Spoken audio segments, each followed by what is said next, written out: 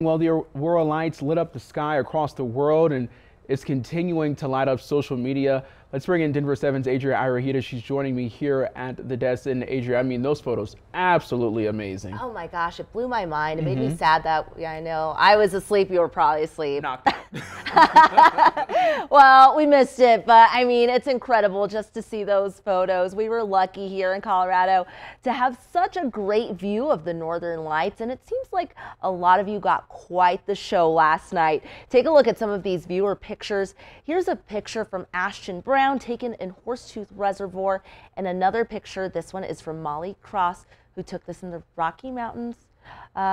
Just, you know, all those pinks and purples. So let's talk about the science behind the northern lights. Scientists say it's a rapid fluctuation in the Earth's magnetic field that is related to disturbances in the sun.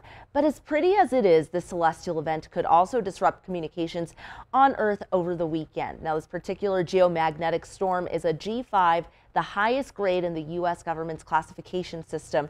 Now, this could cause a disruption in certain communications and technology. It could also impact everyday appliances like your microwave, stove, or dishwasher.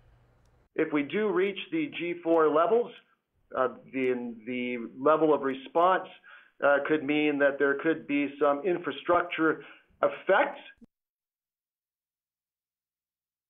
The storm could impact power grids, satellite navigation, and high-frequency radio communications, though it's unlikely the storm will directly affect cellular service. And Wanya, good news, if you missed it last night, they may be visible tonight as well. Yeah. So we got a chance to see it ourselves. Exactly. Yeah, I'm excited about it. I'm off tomorrow, so maybe I can stay up a little bit late to check same it out here. and see what all the hype is about.